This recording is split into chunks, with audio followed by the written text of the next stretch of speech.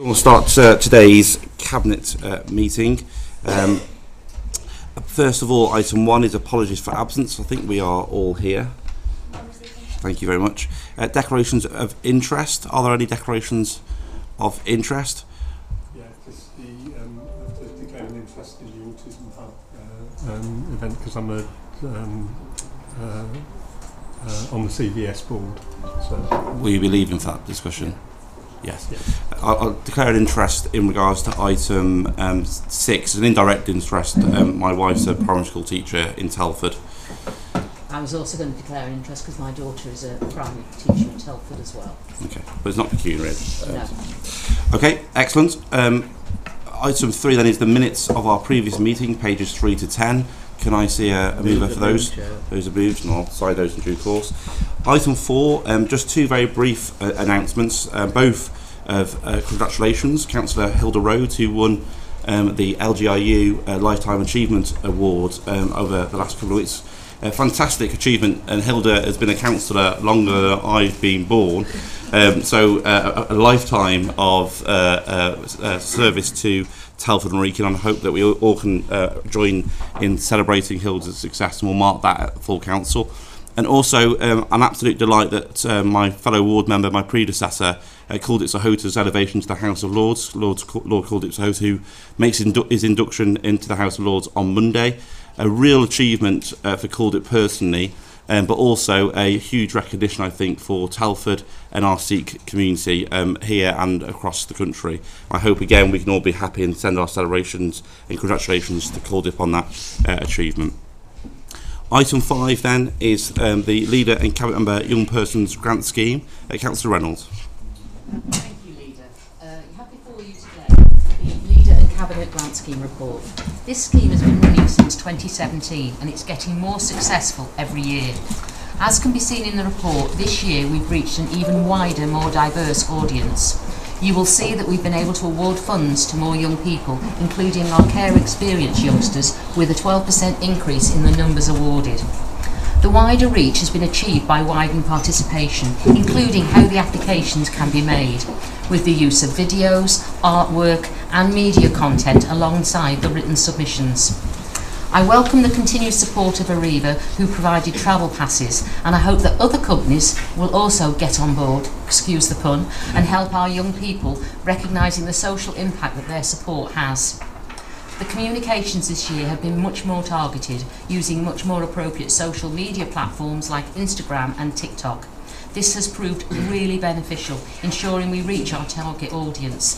This has also been complemented by visits to schools, colleges, carers and other partners. The statistics speak for themselves, with nearly 845,000 clicks to our web pages via social media. I welcome the inclusion next year of the alumni event, thus inviting back former winners, giving them the opportunity to share their success stories across so many areas. These young people will be able to inspire the next generation of award winners, from sculptors, teaching assistants, graphic artists and university experiences. Sharing their life stories and experiences, showing what a difference the Leader and Cabinet Award Scheme makes to them, whether that be removing barriers to education, access to employment or providing tools for their success in their future careers. I'd like to thank the officers for their work behind the scenes. They've spent so much time helping our young people throughout the application process, and also to our leader, Councillor Sean Davis, for introducing this scheme. Its legacy is amazing. I move the report and the recommendations 1.1 to 1.3. Thank you. That's seconded. Thank you very much. Any comments or contributions from members of the Cabinet? Andrew? Just a couple of quick points, really. I think it is important to measure outcomes and success with this sort of scheme. I was just curious on who decides, who allocates the sort of beneficiaries of the scheme itself. Bill? I welcome it. Anything that gives kids a good chance or gives them a bit of encouragement, and they all need it these days. There's so many pressures on them, so I welcome the report.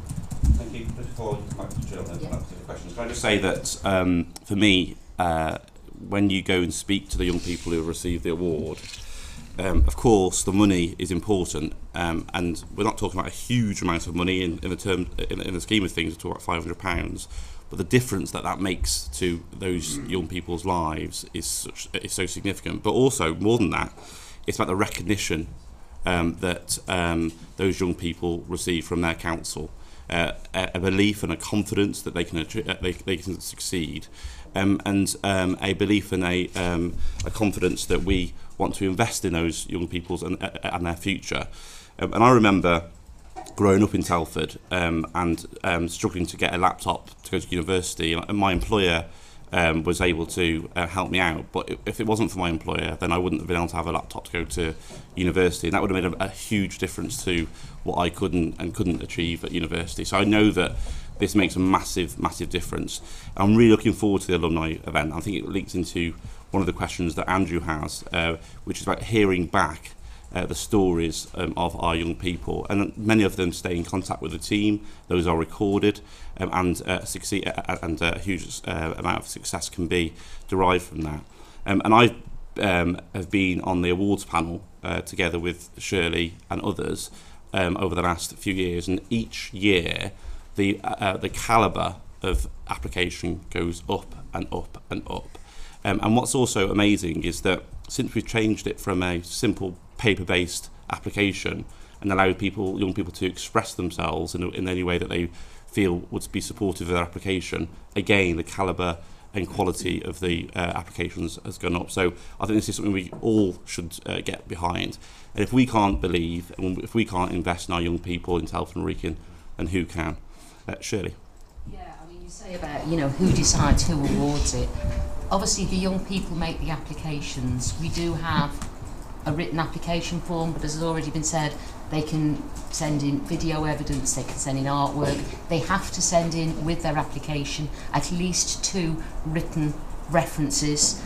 We have officers here that speak to the young people, check there's everything in there they want, evidence of what it is they want and what a difference it will make. We follow up with the references to ensure that the references speak highly of the young person, why they need it. So it is a very thorough process, and then officers obviously go through and they'll look at what's required. There's a strict criteria they have to meet that they're applying for. Some of the grants, it may be, yes, it is up to 500, but they might be applying, they want £200 to buy some knives to become a chef. They make big differences to people's lives. So there is quite a strict criteria, and then eventually we have a very, very difficult time. As Shauna said, myself and others, we have a panel where we go through each and every application, making sure they've got everything they need, and the decisions are made about what difference it makes. Could that money be sought from other sources? Because sometimes young people may apply for something, but we're able to direct them to somewhere else where that money could come from. So it is a very, very strict process, but it is really good. Thank you. So that's been moved, it's been seconded. All those in favour? That's everybody. Thank you very much indeed. Thank you, Laura. If we now move to item 6 then, which is the school growth report. Shirley. Thank you, Leader. Again, this report also shows how we support families across the borough with clear evidence of school expansions over the last decade of this administration. We also made good use of the purposeful design of our BSF schools, which were designed to be expanded when required. The report outlines our school growth plans for both our primary and secondary estate, and I'm pleased to provide details of 2 new primary schools coming forward in areas of residential development, together with further expansion of existing schools. The report also highlights our continued commitment to increase our SEN hubs in community settings. The current growth in primary numbers will peak in 23-24, and then they will reduce without ongoing pressures on admissions. We understand families wanting to move into our borough to live, work and raise their families. We have so many excellent facilities: our roadworks, employment sites, cultural facilities, World Heritage Site, our excellent school estate, numerous award-winning green flag parks, to name just a few.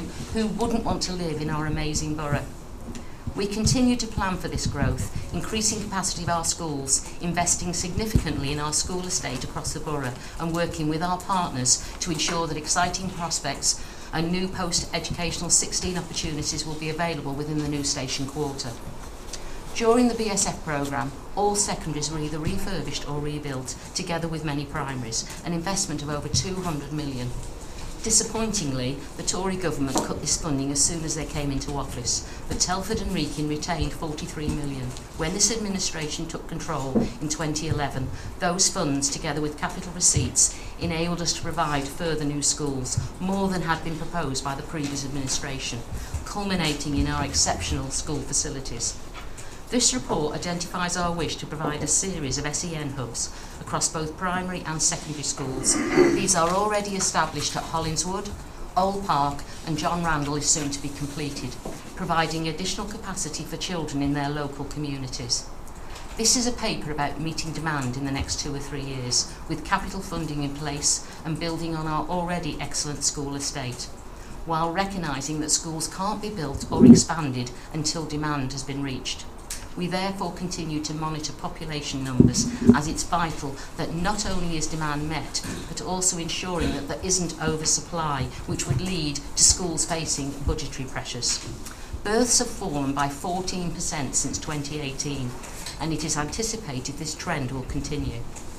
Our continued investment has ensured that 98% of primary and 96% of secondary parental preferences are met. This is evidence that we are providing well for our communities. We continue to meet demand, and a further 780 primary school places and 300 secondary places are now being delivered. I'm delighted to announce the new primary school in Priorslee, which will provide an additional 420 primary places from September 24. I'm pleased Thomas Telford has been chosen as the sponsor for the school. This school will complement the new 150-place school which is being built at Ulster, opening in September 23. Expansion will also take place at Lawley Village Academy, as we originally planned. There will be a provision of a further 210 primary and 30 nursery places from September 24. The expansion of school estate also includes secondaries, with 150 places at Arklewood, and a feasibility study is underway for another 150 places in the borough. This report clearly demonstrates the investment in our schools by our administration, with over 20 million in primary schools and nearly 18 million in secondary school in just the last 5 years. Evidence of this can be found in Appendix A.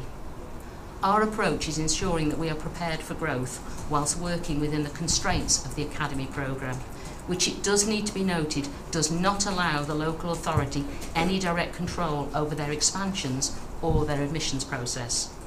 This report is very much a good news story for families in our borough, building even further on our exceptional school estate and the very high parental preferences. I'd like to thank Simon Wellman and his team for their continued work and move the report and the recommendations 1.1 to 1.5. Thank you. Is that seconded? Thank you. Richard? Yeah, I mean, it's a good report. It shows that we have growth in our town, but it also shows that through planning, we have the investment in our planning documents to make sure that we have the funding from those developments to fund the infrastructure required to make sure that when these houses are built, that families have the schools appropriately for them to go to. So, you know, it's all we sometimes we have been criticised in the past, even though the criticism was wrong, because through planning, this is how you secure these investments in our communities, the infrastructure needed for education. And it's a great report, you know, building on the BSF programme that was delivered a few years ago. These schools are now able to be expanded to include extra pupil numbers, but the investment in new primary education is welcome across the borough, and I must thank, you know, the planning department for making sure that happens when these developments go ahead. Thank you. Carolyn? Yeah, I'm one of those families really that Shirley mentioned that we moved here 13 years ago. At the time when we were thinking of starting a family, so you know, and we moved into this borough for exactly the reasons that you've said. It is a wonderful place to live and for children to grow up in, and I'm now at that stage where my eldest is looking at secondary schools. We've just done our application, and I have to say how impressed I was going around visiting our secondary schools in order to choose a place, because you know that legacy of the Building Schools of the Future and the continuing work that we've done as a council to improve those buildings and work with our school providers is just excellent. They're really good facilities, so I think this is a really good report. Really welcome the SEN hubs. I think that's so important that you get it, giving children, all children, the best chance for a good education in their communities. So I think that's a really positive move. And as Richard said, it is about working. We are a growing town. You know, we were set to be a much bigger town than we are. And you know, so we are required to kind of have the new developments that people see. People do get concerned about that and worried about school places, but you know, as we're showing, we then work through that planning process to ensure that we've got those school places built in either with new schools as part of new developments like at Allscott, or the foresight that was put into the Building Schools for the Future programme to ensure that we're able to have that flexibility to expand and then potentially contract, because as you say, numbers, you know, start to go down as well. So I think it's a really good, you know, a really good approach to school places. Really welcome it, and thank you very much to Shirley and the officers for putting the report together. Thank you, Paul. Yeah, it's a great report. I wanted to comment on the hubs because I think they are a brilliant addition to the estate, and allow children to go to school in their neighbourhoods with their communities, and I think that's a brilliant addition to the estate. I think it's a good report, and I welcome it. Thank you, Bill. Yeah, I'd recognise the challenges that you have, and I wouldn't like to be in the officer's position trying to crystal ball gaze as to how many there's going to be, because you're right, it is a challenge, because I think I read a report in the paper that over the next 10 years nationally there'll be 1 million less pupils at secondary schools.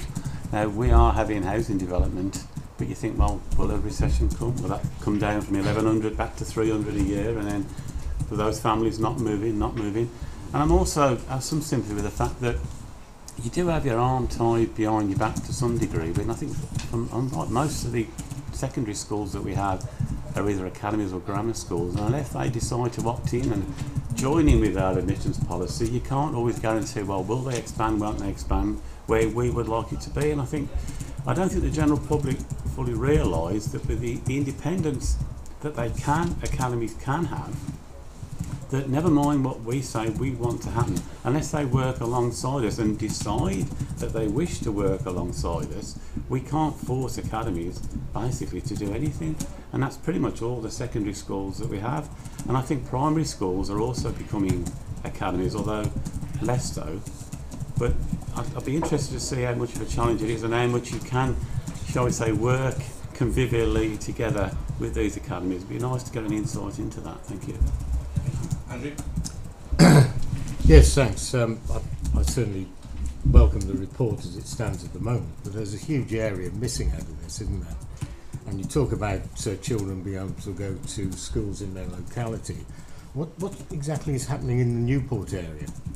It's a huge part of the borough which seems to be omitted from this report altogether, which I must admit I don't understand. Now, I know there are 2 sixth forms in Newport, and that's elective, but what are we looking to do? Bus pupils out of Newport across Telford on a substandard public transport system? We are faced with the development of several hundred houses in Newport and that surrounding area, and I don't see any particular mention in this report about that at all. Now, quite clearly, that isn't good enough. This council is quite happy to take new homes bonus, council tax from the developments that are going ahead, but we have to put that infrastructure in place. Now, that's a large part of this borough. This is very Telford-centric, and that's fine, and I do welcome that. But we need to do more and look at the areas around Newport to allow children, as you say, Councillor Watling, to go to school in their local areas. Now, it clearly is not good enough. Now, Bill, you're the leader of a group with Newport members, and I'd expect to see them fighting on... Probably more, Andrew. Actually, Bill, I think it's maybe probably less, but we'll see where that goes. Particularly the way they're fighting around the education issues, because they're clearly not. Now, really, if I were to mark this out of 10, you know, as an education thing, it's probably 4 on effort and 1 on attainment. We really have to start looking at the borough as a whole. You represent that borough, you know, you need to step up to the plate and do it. It's a real shame, isn't it, that when we're talking about school places for children in Telford and Wrekin, we get into silly party politics, point scoring, immature debates, and device. I'm talking about You mentioned in his party, so I think I wanted to join the Liberals to get out of politics, you know, that would suit me fine, actually. Well, you don't have to get involved. I'm I not never to mentioned answer. politics. We're talking about a huge community in part of this borough. Now, try and address that issue. Andrew, last week we had the last cabinet meeting, we had a 2-hour cabinet meeting, the longest cabinet meeting we've had for quite some time, and there wasn't this type of immature talking over people. So Try and please, get into long trousers if you can. that would be Nobody's nice. talking. You're talking about cutting out Newport as being an immature debate. Well, that's what Would you she like me said. to answer, I hear Andrew? Because I yes, really would like to. I really would like to And hear if we were that. going rather to than that scoring nonsense people, coming from down you were there. saying about if you were scoring it as a school, if I was scoring you as a school, I'd be giving you 0 out of 10 for not doing your homework and reading the report. well, sure, I'll come to you about that particular issue in a moment. But can I just say that it's really important that we listen to one another. And when you were talking, Andrew, nobody interrupted you. I've tried to speak twice now, and you've interrupted me both times. That isn't the way we do politics here at Telford Wrekin. So I'd ask you just to listen to me like I've just listened to you. I might not agree with you, you might not agree with me, but please just have the courtesy of listening like we listen to you. Thank you. Councillor Reynolds. Thank you. As I was saying, I would be saying, have you read the report? Because within the report, it is very specific about the report.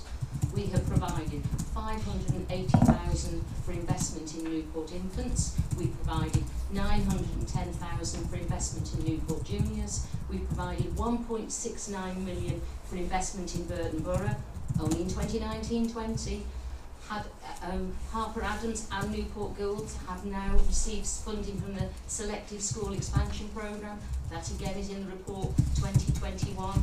As you most probably are aware, there is some Section 106 money that's going to be available in Newport, of which we've already initiated 550,000 of that's been released, being spent in Burton Borough schools at this moment. There is some more money that will come through with a second tranche, but as you know, that is not released until a certain percentage of homes have been built. Once those homes have been built, the next tranche will come out, as will the third tranche in 2025, when those schools are built. And all of that money, every penny of that Section 106, which is 1.6 million, is being spent in Newport on educational improvements for Newport. So I refute the comment saying we haven't spent money in Newport. Including the 6 provision. Andrew, you've had your say.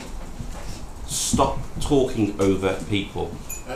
She finished. I'm asking, is that She's the 6 form finished. provision? She's finished. That was a very polite comment from Andrew. What And about as for sixth sixth form, you've got a sixth form at Harper already Adams, said you've got a sixth form at Newport Girls. Both are being expanded. Did you not get my point in the report that schools cannot be expanded to overcapacity and then they're running with budget funding problems? I've already So I think, highlighted Andrew, that's population is There must be dropping. people there. Andrew, please.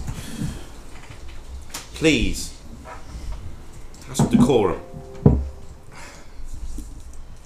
And of course we've got the station quarter, which children from all over the borough will want to go to, not just Newport. It's also worth pointing out that when there was a change to the catchment areas, the schools in Newport, we were Telford Wrekin Conservatives opposed changes that made sure that Newport kids went to Newport schools. So yet another example of hypocrisy. It's been moved. It's been seconded. All those in favour? Thank you very much indeed. What I'm going to do, with the meeting's permission, is I'll take the item 8 now, and then item 7, so that Paul can leave and then not be required to come back. So if we take item 8, which is the 20-mile-an-hour speed strategy, Richard. Thank you, Leader. I'm pleased to present this report as it provides an update on our commitment to improving road safety while providing a framework for delivering schemes going forward in compliance with national guidance. Cabinet will be aware that the Council continues to receive requests for installing 20-mile-per-hour speed limit zones at various locations across the borough, and the importance of this work as part of our work to protect, care and invest to create a better borough. We know residents welcome low speed limits by their homes, and it makes them feel much safer. As a brief summary of the current position across the borough, there are now 45 20-mile-per-hour restrictions in place. including 26 advisory 20-mile-per-hour zones, 2 20-mile-per-hour speed limits and 17 20-mile-per-hour zones. In addition, there are a further 6 schemes being considered for delivery within the next 12 months. Guidance from the Department of Transport provides the basis for setting local speed limits, but there is also flexibility in setting limits that are appropriate for the area. If the average speed is already at or below 24 miles per hour, introducing a 20 mile per hour speed limit through signage alone is likely to lead to general compliance with the new lower speed limit. If existing traffic speeds are above this level, additional traffic calming measures will be needed to be installed to achieve compliance. The proposed 20 mile per hour speed limit strategy sets out the criteria and priorities for delivery of such projects, and in delivering it we will continue to consider implementation of 20 mile per hour interventions on a case by case basis. The opportunity to expand single road schemes into wider area based schemes to maximise their impact and benefits will also be considered. Outside our schools we continue to implement advisory 20 mile per hour zones where possible. Furthermore, we will commence work with partners including town and parish councils to deliver a community speed watch programme that will secure over 100 volunteers to assist with monitoring as part of the community speed watch initiative. I would like to take this opportunity to thank the teams involved for their hard work and commitment in developing this report. This council have to date delivered a significant number of interventions in this area, and the strategy will continue that work to further ensure that our neighbourhoods are a great place to live. The report demonstrates our commitment to supporting road safety in Telford Wrekin, and I move the recommendations. Thank you, Richard. Is that seconded? Thank you. Any comments, Lee? Yeah, really welcome this. Obviously, speeding in communities is a massive area of concern. The report serves to remind people that this isn't a new thing, it's not a new scheme. We've actually been at this for 5 years, and it sets out the work that we've done over the 5 years in terms of 20 mile an hour zones, but also the safer routes to school investment we've made. I would point out that we've continued to make that investment, and this extra 1 million now that we're talking about at a time when the government have cut over £2 million in the last year from our highways budget. You know, if we put that into context, that's the excise duty for about 12,500 vehicles that they've cut from us. So really, really welcome. Obviously, we would always like to do more, but I think we will do as much as we can. I think one of the good things in here as well is the announcement about those volunteer community speed watch teams. I think that'll be a really, really good development. But I would say at this moment in time, whilst there are trials looking at councils taking on enforcement powers for speeds in 20 mile an hour zones, we still rely on the police ultimately to enforce speed in those areas. So I appreciate they're under pressures, but the Police and Crime Commissioner really does need to do more in this respect to reassure communities that they can be safe when they're walking to school or to their local shop or to their place of work. Thank you very much. Shirley? Thank you. Yeah, I mean, I do welcome the report. I think it's really, really good, and it'd be nice to see this rolled out across the borough as it is. I'm very fortunate, having worked with colleagues here. I got some of the safer routes to schools within my own ward. I have one road in my ward that's got 4 schools on one road. It was really, really difficult, but this was implemented with the 20 mile an hour safer zones around the schools, and it did have a really big impact. And actually one of the biggest impacts was from the local residents who lived around there, and some of them actually got in touch with me and said how much better it was for them just living there, and people travelling through that area slower. They could actually go off the drives and get around, and more children have been encouraged to walk to school. I've had that actually from the headmistress saying, and it's because parents feel it is actually safer than walking to school because the traffic calming around that area is so much better. So I think it's really, really good, and I think the fact we're still delivering schemes like this when we're facing such massive cuts. And you are right, the Police and Crime Commissioner does need to help us, but it would also help us with the enforcement side if we got some of the extra policemen that we've been promised by this government, but we'll still wait. Thank you. Eileen? Thank you, Leader. Just a really brief comment, because most of it has been said already. It is one of the biggest concerns that people raise with us. You know, when I think about people that come to me, speed is one of the things that is top of the list. So I really do welcome it. I think, you know, it's that 20 is plenty in these areas, and I think that's something we've got to stick to. I particularly like the community speed watch side of this, because I think it enables some of those residents to get involved and really feel like they're able to play a part in this strategy. So I think encouraging that is a real positive for people. But I do agree that obviously we need to sort of ask that the police can help us to enforce this where they need to. But I really do welcome it, so thank you. Thank you. Caroline? Yeah, my colleagues have covered most of what I was going to say, but yeah, I mean, I welcome the report. As Arlene said, I think as members, speeding issues is probably one of the higher issues on our list of casework. It certainly is for me in my ward, and so yeah, I welcome the fact that there's a framework around it, because I think sometimes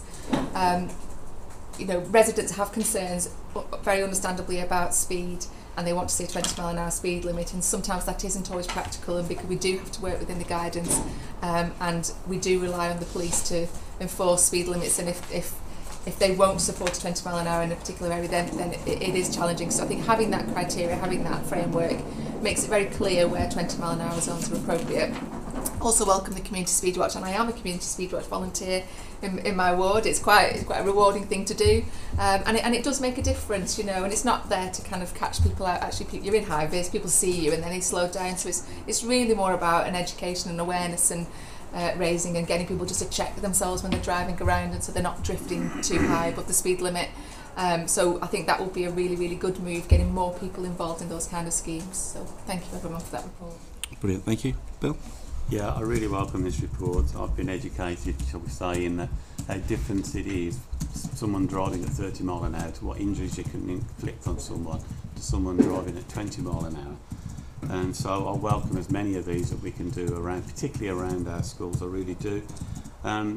With regards to Community Speed Watch, we've got a very active PCSO where I live called, I'm going to name her anyway because she's brilliant, Trudy Jones, and she's done fantastic. She's set up a Community Speed Watch team by us, so that's very welcome. What I would like to ask, if you could give me an answer now, working in tandem with this, I think Scrutiny have been working on it, it's called the School Streets Initiative, and I know it's got to a point where it's being prepared, ready to come to Cabinet. So that was also to try and reduce the amount of congestion around school areas. So I just wondered if you could give me an update as to when that's likely to come to Cabinet. Thank you. Andrew? Well, let's be frank about this. There is some pushback in the community to a 20-mile-an-hour zone. I have to say that I disagree with that absolutely, and I think introducing these schemes is the right thing to do. There's an issue here. I mean, it's all very well having the policies in place, but it is a question of capacity to actually deliver that. Now, I've got to say that with highways, and I'll say this with Dean here, have been absolutely tremendous in supporting a number of schemes that we're looking at, a number of schemes that we want to look at, but there is an issue of capacity. Now, this isn't a criticism at all, but it is a problem that's facing, I'm sure, this authority and other authorities, that we need the officers in place, the finance to do that, to actually deliver these schemes. But I'll agree with Bill for once, which is great. I think Trudy Jones is first rate, and the speed watch schemes that I've seen and I've witnessed are very good. Now, I'm extremely supportive of this, but again, I'll stress this, it's not a political issue. I'm not criticising that we do need the capacity in that department to actually deliver this policy. I do gently remind the Leader of the Opposition that the Conservatives have been in power for 12 years and have cut local government. Andrew, once again, no, stop. And deal with this, in the spirit it's given. There is an issue of capacity. I recognise that. Never mind the reasons. It's something. It's not a question of money. It's a question of recruitment and trying to get people in post. So you've had two little speeches, Andrew. Both have been listened to without interruption. Now it's my turn. Okay. Then try and make something. This is your third. Try and do it in a grown-up way. So this is your third contribution without interruption. So I'm going to speak now. Okay. So if you'd listen. So over the last 12 years, local authorities of all political persuasions have had their budgets cut by 60%. We've also had a situation of workforce challenges because public sector pay hasn't kept up with private sector pay. There's been an exodus of planning officers, engineers, a whole set of officers from a whole set of reasons. The Leader of the Opposition says, never mind the reasons, but when you run a council, You have to look at the reasons in order to come up with solutions. That's how it works in the real world. So the fact that we've got capacity... Excuse me, I was saying that rather funny. Yeah, you're the only one. So... Maybe. Have you finished? I'm going to continue to talk now, okay? So we've put a huge amount of capacity into the areas of concern that residents tell us that are important. And as Richard read out, we've already introduced 26 advisory zones, 2 with the speed limits and 17 20-mile-an-hour zones. This strategy is about putting this issue at the forefront of our priorities and being on the side of our residents. That's what we'll continue to do. We have to take into consideration the reasons that we operate.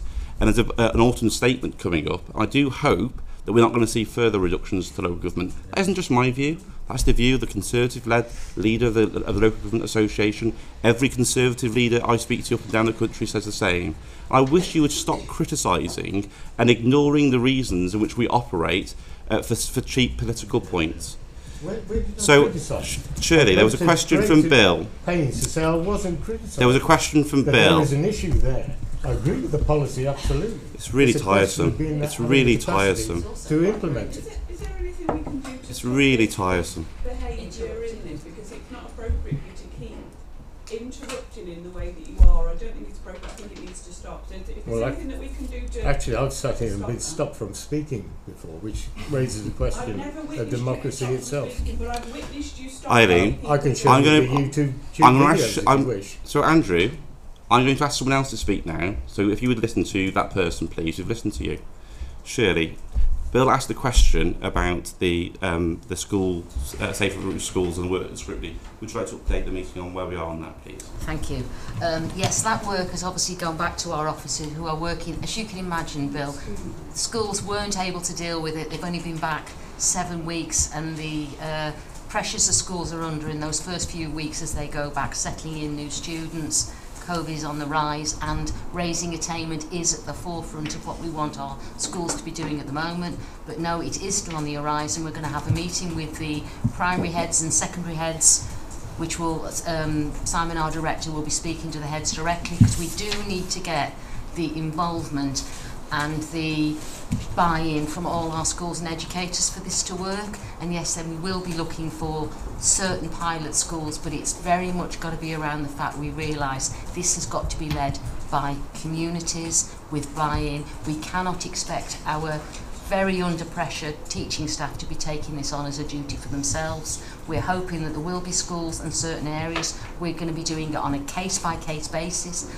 Not going to fit everywhere. Like I said, in my ward, I've got 4 schools on one road. It would be absolutely not appropriate. The schools wouldn't want it, the local community wouldn't want it, but there will be areas in the borough where it will work and it will fit, and those will be the ones that we'll be moving with. So yes, it will be coming back to there, but I cannot see, if I'm being honest, it coming back until after Christmas, because the timing at the moment, you must appreciate, 1 in 30 with COVID, the cases are rising, and raising attainment is the main focus in this term. I can speak as a teacher that this main term is really, really tough. That's what you do, but we are discussing it with our schools. It will be coming back, and it will be a great priority to have in the new year. Thank you. Thank you very much. Okay, so that's been moved and seconded. All those in favour? That's everybody, thank you. So if minutes can just record that Paul's leaving the meeting for the declaration that he gave earlier on. And we'll now go to the autism draft strategy. Andy Burford.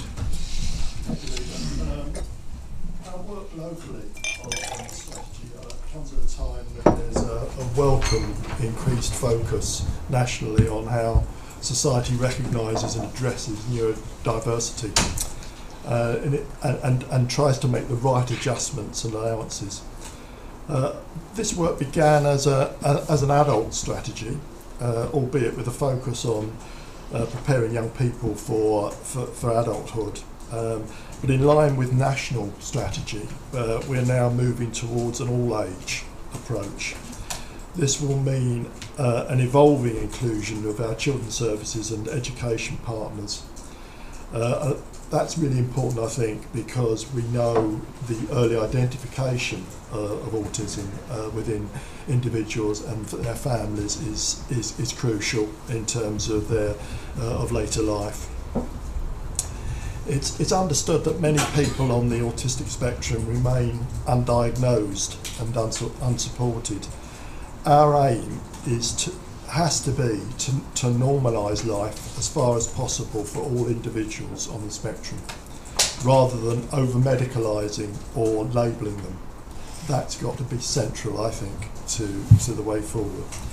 The development of this strategy follows, by now, quite a well-trodden process, starting, or as always, with asking people about their lived experience and being clear that they will be closely involved in all aspects of development and implementation of the strategy. We call that, in the jargon these days, co-production. The questionnaire that was devised to do this looked at the areas, as you will see in the report, of housing, health, getting out and about, diagnosis and support, and education, training and employment. And I really recommend, if those who haven't had a look at the report, the draft strategy, to read the words and the comments of those people with lived experience, because I think they're so illuminating. They form the platform of what we need to do with the strategy. The second principle that we followed as a cooperative council was to do this work alongside our partners. So in other words, we're talking about parents and carers, we're talking about the third sector, we're talking about the NHS and its bodies, and we're talking about the police and other agencies. Crucial to the way we tackle these things. Another key approach is to draw on expert help. And for this, in this instance, we work closely with Autism West Midlands, who were invaluable to us as we did this work. Finally, we've established a partnership board to oversee the development of the strategy and its implementation. These principles and practices have served us well in recent times in developing other strategies, for example, learning disabilities and ageing well. And they will ensure a collaborative and meaningful approach, and we hope some real tangible outcomes at the end of the day. So with that, I'll commend this report to you. Thank you. Thank you very much. Is that seconded? Thank you. Kelly?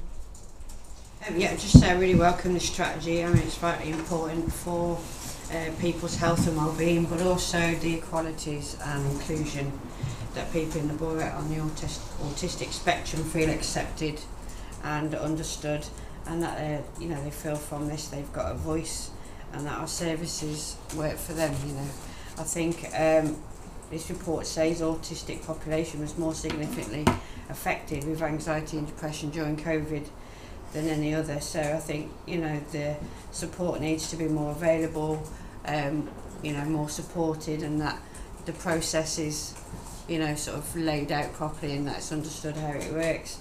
And I know that we'll keep listening, and I think a huge well done to everyone who actually did take part and gave their voice to help us understand. I think it's vital and massive that we can do this and try and be more inclusive and work with people. So Thank you.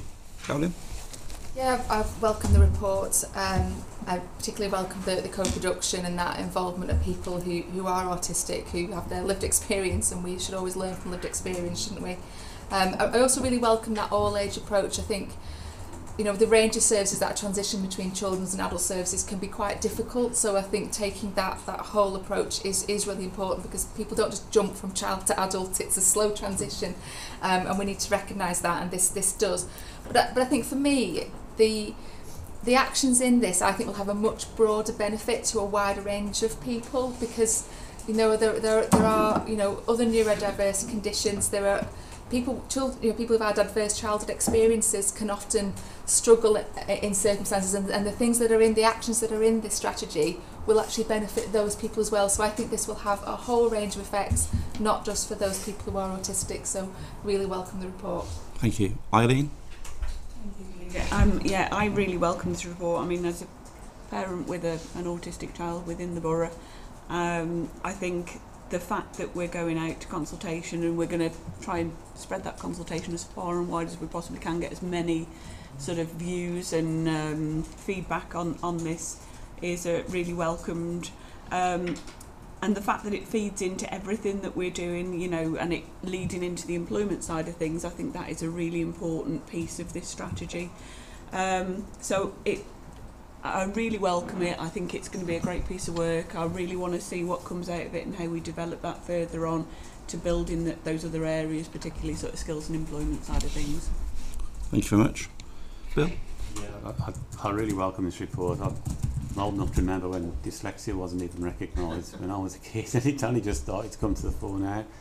So trying to get that balance of specialist care but also inclusion within the normal mainstream schools, it's a real headache, and this will be another heading which will be screaming funds at some future stage. It's bound to, but let's research it and get people's views on there so we know clearly what's best for everyone. Thank you.